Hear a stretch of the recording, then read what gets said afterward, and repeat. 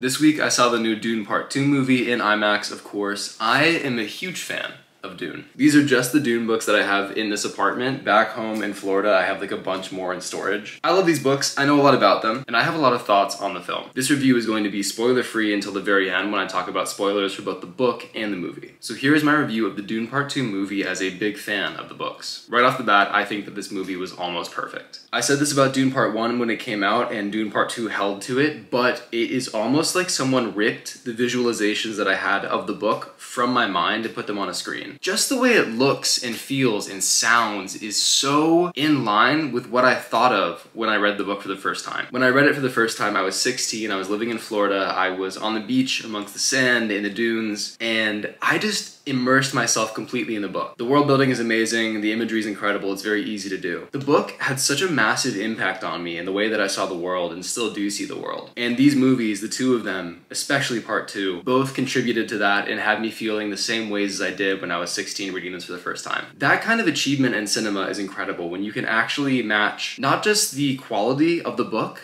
but also the feelings that it elicits. It's very obvious that everyone that worked on this movie did their homework. They read the books, they looked at concept art, they watched other films and series about this. They must have done so much legwork to get ready to tell this story, and it fully paid off. Cinematography, amazing. Set design, insane. Costumes, crazy. Sound design, music, everything was so good. The acting, every performance was jaw-dropping to me. I think that Zendaya probably did the best. She crushed it. She said so much with her body language, with her face. She really didn't even have to say anything. She could have just existed in that film and I would have known exactly what she was feeling, which is insane. Timothée Chalamet was also incredible. I think they could both get Best Actor, Best Actress for this performance. Every character who was a side character or supporting character was amazing. Javier Bardem, the best Stilgar I could have asked for. He was so good. It was just the best science fiction film I've seen in years, probably in my whole life. This is my #2 movie of all time at this point. It was beat by Howl's Moving Castle, but barely. It's just incredible that they took a book with this kind of scale, with this scope, with this depth of history and development, and made it into a film that does it justice. That's crazy. I think when you have source material that's this amazing, you're bound to do an incredible job if you adapt it well. They blew my expectations out of the water in terms of adaptation. There were changes between the book and the film. I think they were amazing. I think they were actually necessary to make it a great film. There is so much that happens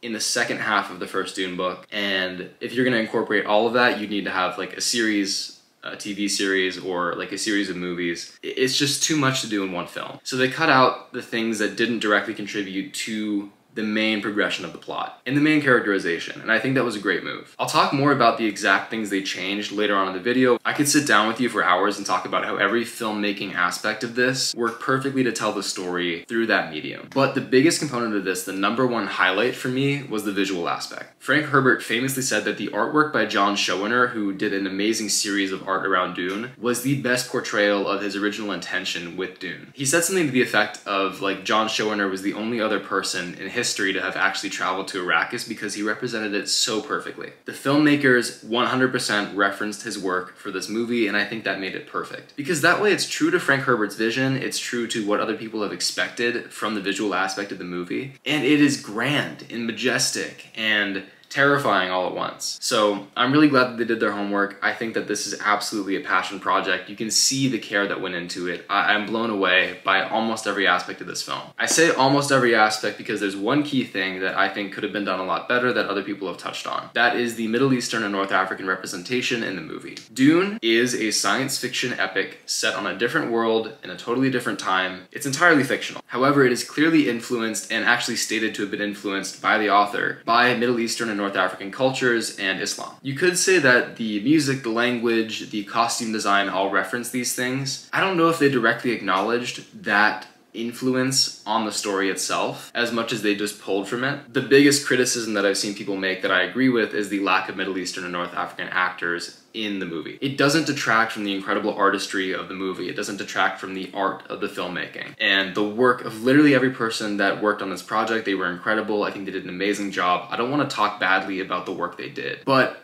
I do think that going further with the acknowledgement of the influence and impact that Middle Eastern and North African culture and Islam and all these different influences had on the film, on the book, on the story itself, would have been a really important thing to do. And it's a shame that didn't get the recognition that it deserves. The one critical thing I share with everyone entering into the world of Dune for the first time is that Paul is not the hero. They did a wonderful job of showing that in this film. He has a sort of hero's journey. That's the archetype that he sort of goes throughout this experience. It's a recognizable story archetype that was first popularized by Joseph Campbell. And this film does a beautiful job subverting it. That to me was one of the biggest potential points of failure in this film, was to make what's going on look too heroic. To make it look like it lacks the complexity and the various pieces of commentary on our real world that are intrinsic to this element of the book itself. They did that so well, and they adapted it beautifully to film. The environmentalism theme, which is critical to Dune, I think was lost a little bit in the movie. It focused more on charismatic leadership, religion, imperialism, colonialism, the white savior complex, like things that are very important to talk about, and I think it was probably a good decision for the film to choose its focus carefully. Overall, my final spoiler-free thoughts on this movie, it was incredible. I don't think I can say it any other way than it was one of the best movies I've ever seen. There is that critical detractor of representation and acknowledgement of influence. That was lacking. It deserves acknowledgement, it deserves discourse, it deserves attention. And that's not an extraneous thing either. That's a critical part of the book, of the original vision of the story. So to not have that with the theatrical release of this film is disappointing. Aside from that critical point, I loved everything else. That's why I'm saying it was almost perfect. That is a key aspect that is definitely sorely missing. Overall, it was an extraordinary film, one of the best I've ever seen. I think you should go see it in IMAX. I also think that you should read about the critical influences and themes that all played a part in the original story. That includes the influences of different cultures and religions upon the story, as well as themes that didn't show up in the movie. You don't necessarily have to read the book to get those things. I think there's great commentary on the book itself, but of course I also do recommend reading the book. It's an amazing book, it's my favorite book, it's so worth it. If you don't want spoilers for the book or the movie, it was a pleasure talking to you, thank you for being here. Definitely go see the film, it's amazing, and definitely go read up on more about the story itself. For those of you who've seen it, don't care about spoilers, or have read the book, let's get into it. There are some significant changes between book and movie. The biggest one I can think of is Paul and Chani's son, Leto II. He's gone, he's out. He's not in the movie at all. That's crazy to me a little bit because he was a significant part of Paul's motivation to just like tackle and topple the Empire. I think that the personal motivation was still there because of everything that happened to Paul. Like, you don't necessarily need that extra aspect of Leto II dying to motivate Paul. But in the book, that gives Paul this incredible emotional drive and urgency to do what he's doing. The movie still has that. The movie touches on